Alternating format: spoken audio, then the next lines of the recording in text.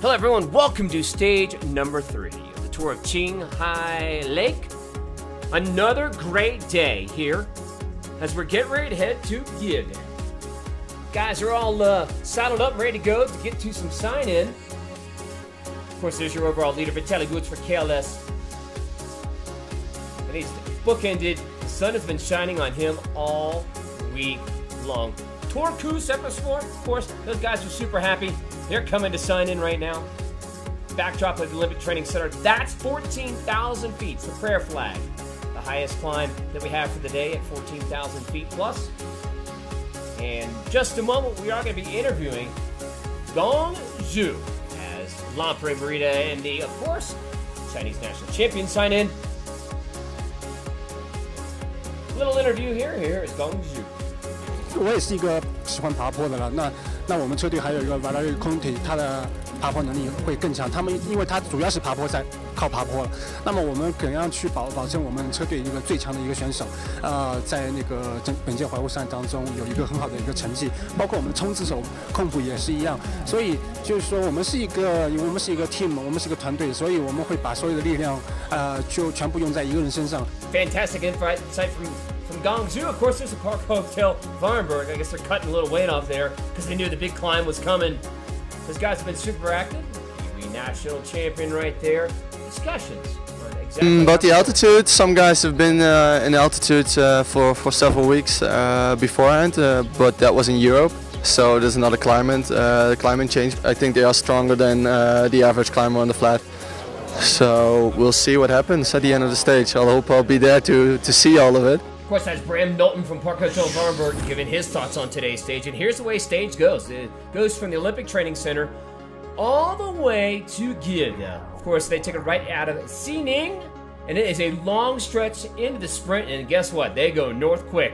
That big 14,000-foot climb, and then it is a ripper over descent. 40, 50, 60 miles an hour, 60, 70 kilometers an hour as we head into the finish line. Some think it's a sprint, some think it may be a breakaway. There is your overall leader, Vitaly Boots, along with Daniela Coley in the sprinter's jersey for Vina Ficini. They head out on a sparkling day.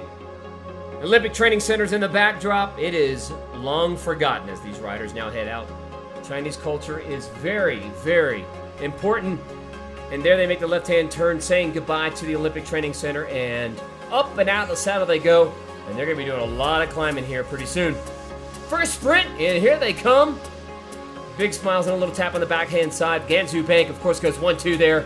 That is going to be Miguel Angel Rubiano, Buglas, and Coley rounding out your top 3 for Vinny. The wheels were turning. Who's going to win this race? We know that there's going to be a massive climb ahead. The oxygen is going to be minimized by sometimes 10 or 15%. Of course, Gansu Bank, very aggressive at the start. Small breakaways unfolded, but they did not stay very long. The sprinters had their ears all over this one. Of course, that's your second sprint. Mozami, Boots, and Coley. Big fight goes on. Pishkaman takes the sprint. 5 points, 3 and 1 respectively. And a long climb. There you can see the daunting task ahead. The switchbacks, the climbs, and of course RTS Santic. That's the look that we've become extremely comfortable with. The climbs like an angel. The Colombian, super strong. Mauricio Ortega, Yahir Perez go 1-2. Breakaways where they were. We tried them, especially on a descent that's at 50 or 60 miles an hour at times. And there's your peloton, what's left of it, cresting the top. And here they come, down the descent. Again, we've talked about it throughout the whole course of this voiceover that these guys will be clocking speeds of 40, 50, 60 miles an hour consistently. So that pretty much mitigates any opportunity for a solo or a group of 2 or 3. And here they come down to the sprint. And I have about 25 riders, and that was easy. Vino forever had a forever gap on everybody. That was Yevgeniy Gidich. Vino forever. Of course, Mikhailo Kononenko for KLS. And a Kekin. Я знал, мы готовились очень долго к этой гонке.